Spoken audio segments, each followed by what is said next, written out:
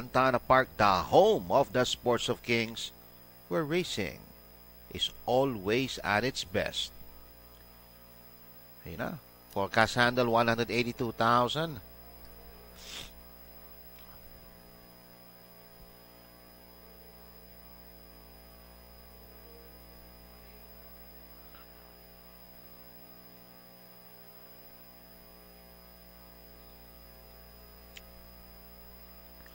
Okay, final call to place your bets. Final call to place your bets. 3 more entries to be loaded. Calling race number 4. Here's our track announcer, Jonathan Faisal Baccarat. All yours, Stan. Thank you once again to both of you. The only one, Mr. Bong Rubio, Wonderboy, Jackie Ralph, Rap, Sordan Alcantara. To all of you racing fans, we are now at race number 4. This is a condition race, category number 20, 1,200 meters. This will be your final extra double, final daily double +1.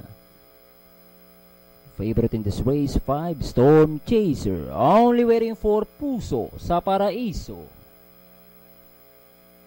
Moving forward, occupying stall number 7.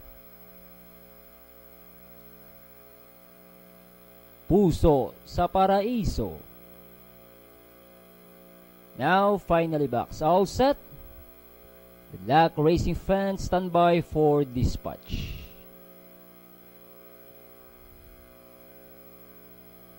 Anytime now.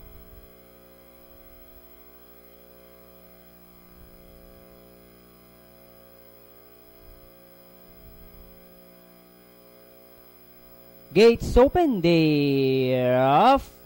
And racing, crazy, explosive, fast to begin. Moving up on the outside, Puso sa Paraiso, running by the release, Storm Chaser. Then racing in 4th, Good Boss. And in 5th, Danore Insar, April 15, Ida's Favorite, and Polyok Island.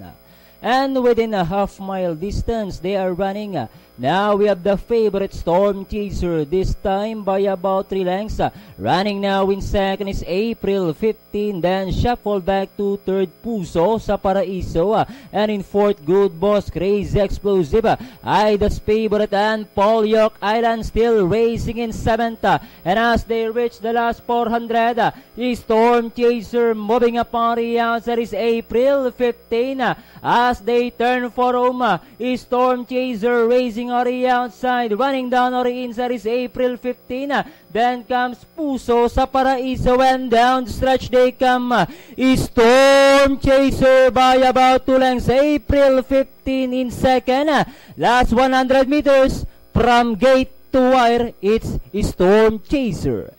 April 15 3rd, Puso sa Paraiso, Good Boss for your quartet. Ida's Favorite for your pentafecta. Then comes Crazy Explosive, Polyok